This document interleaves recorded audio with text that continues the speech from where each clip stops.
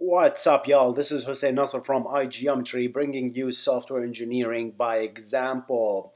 So, welcome to the seventh episode? Yes, seventh episode of JavaScript by example on level one.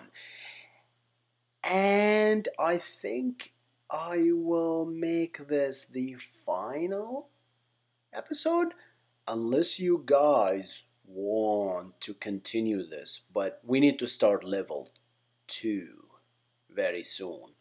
Coolish stuff are coming, very coolish stuff are coming, right? I want to build a game on level 2, so that's why I want to end that. And you can feel free to go nuts on the comment section, ask me question. If you want to resume, this is not the end of the world. We can always resume and make this app much more cool. But yeah, I'm gonna try to add as much. So this is gonna be a long episode. I'm gonna add as much as stuff as I want in this, and kind of just move on to do the next thing. How about that? All right. So what do we want to do? I'm gonna convert this into an actual text box where we actually can type stuff there. That will be cool, very cool, right? And once we type, we can actually make really cool stuff once we can type, right? I'll remove that. I'll remove that, right? Percentage. It's not really useful for us because, yeah, we can keep it. I don't know. Okay, but I'll replace those with parentheses and I'll make this into a text box. Let's get started. So, our puppy here, where is it? We're building this, right? We've been building that. Where's the result? The first line is actually the result, and it's just what it is, right? It's just we're using the column itself, but we want to introduce a new element in this. Actually, this is might be the first element we introduce here. Beside, we didn't even introduce buttons, did we? Yeah, we didn't have to introduce buttons, but yeah, what we have here is a bunch of columns, but we want to add a control and that control is called text box, where you actually can type stuff in and interact with it. So it's really cool. So let's do that. How about that? Let's just do that. Okay. So between these columns, we're gonna do a new element, and that element is called input. The type of that element is called text box. I think it's called text box like that. And let's test that theory real quick. Yep, it works. That's the text box right there. Okay. Now we need to give the same ID that we give to the column to this, because that's where we're gonna write and slam stuff there, right? That's the second thing we're gonna do. Perhaps we're gonna give it a nice width as well. Width is equal 30. 200 pixels. I still don't know, so let's just check. 200. 200 sounds good, right? 200 sounds great. Okay. Now, we'll see if our application actually works. Obviously not, because the whole thing now changed, right? Because this is now, let's make this a little prettier. How about that? Yeah. So now we were introduced that when I want to put a value or read a value from a column, we were using text content. Remember that? I think this changes when you're working with an actual text box. So the value is actually called value. So let's put the default value as 0 here. And now I'm seeing a 0. That is cool. That is nice. All right. That is very nice. And now let's see what we need to change here, man. The print symbol, instead of text content, we have to replace it with value, right? And print digit, we gotta replace the result. We're gonna keep that. That's didn't change. We didn't change that object. We only changed the results, right? So anything that says text content, we change it to value, and hopefully that does the trick. 9 plus 9 minus 1 plus 6, 6, 6, 6, 6, 6, 6, 6. So this is what I wanted to do. I wanted to basically make this fixed size so we don't actually make the calculator doesn't get fat as we write things. And clear, oh, clear doesn't work because we didn't fix that.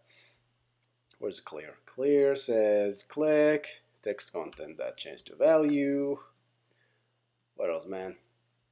What are we doing here? Evaluating, the actual evaluating, obviously. That changes to value. Sorry, I'm blocking the screen here, but yeah, nothing fancy. All good is all good. Look at that. Looking good, guys. Looking good. Let's refresh that. 9 times 6 is equal to 54. I think that's right. That's about right. We need to change these puppies into parentheses and close and open, right? Where is these, man? Sub plus decimal clear equal. What do we do, man? So plus and equal, plus and minus, what is that? Percentage. So this changes to, oop, I wanted to change this to this and make that right P, right parentheses, and this becomes boop, left parentheses, so left P. All right, refresh, nice, but they don't do anything because we didn't actually inject any code. So how about injecting some code in this? Right. Beep, beep, beep, beep, beep.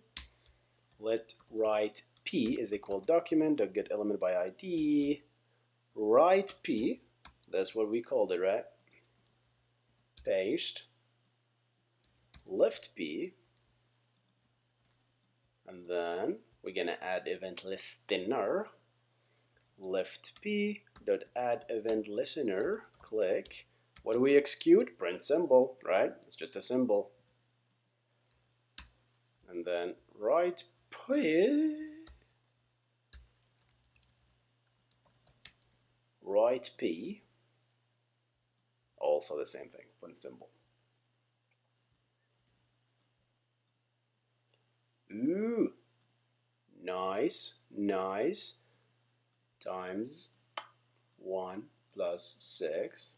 So the value is, this will get executed first, so 7 times 9, right, 63. 9 plus, can I do that? 7 plus 3, so that's gonna be 18. All right, that is actually cool. We finally built a full-fledged calculator. And guess what, guys? You can actually type in here. So 999 plus 1 divided by 1,000 is equal to 1. Uh-oh. 999 plus 1 divided by 1,000. So we need to execute these first. Now this is equal to 1. Ooh. So the order of the parentheses really matter here, right? So 999 plus 1 divided by 1,000, that gives you, this will execute first. If you don't, this will execute first and then add that. So if you want to execute these guys first, you have to add parentheses, right? Then you so equal, then you do it plus 6 times 9 plus 2 plus 2 equal, and just like that, we completed our calculator. So that's a full-fledged calculator. Alright guys, so feel free to write in the comments below, what do you want to see next in this? Ooh, I want to knock out the bottle here. Just a second. Okay.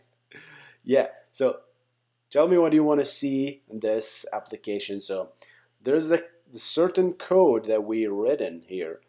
We can enhance it, we can simplify it, but I think it's good to stop here and start moving into a level 2 and start learning more and more new functionality of JavaScript while building an actual more interesting things like we're gonna build a game, Alien Invader, and then level 2. So that would be, I think that would be exciting. So for you guys, if you still want to continue working on this, feel free to do so. This is the source code. You can change it. You can play with it. There are a lot of things that we can. This is not an optimal code, but it does the job. So you can always change it, make it more better, looks better. Change the variable names, right? Do things that you feel more comfortable with the code, right? You don't have to use the same exact names that I'm using here. You can change it to do whatever you want, right? As long as you stay consistent, obviously.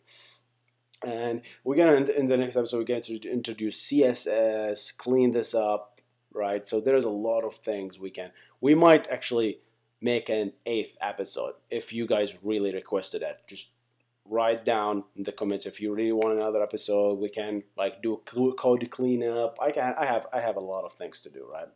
I have a lot of ideas. But yeah, that concludes our calculator, guys. You guys have to be proud of yourselves. You built a full-fledged app and learned a language at the same time. Alright guys, you stay awesome. Subscribe to iGeometry, where you learn software engineering by example, by actually building something, right? Stay awesome. Hey guys, I just want to show you that the app we have been working on for 7 episodes actually work on your mobile device. So you just visit that page, and since JavaScript is a native language and works on any mobile device, it actually works. How about that? Let's quick equal. Ooh, yeah. Works just fine. Just need to zoom in a bit here, but yep, cool stuff.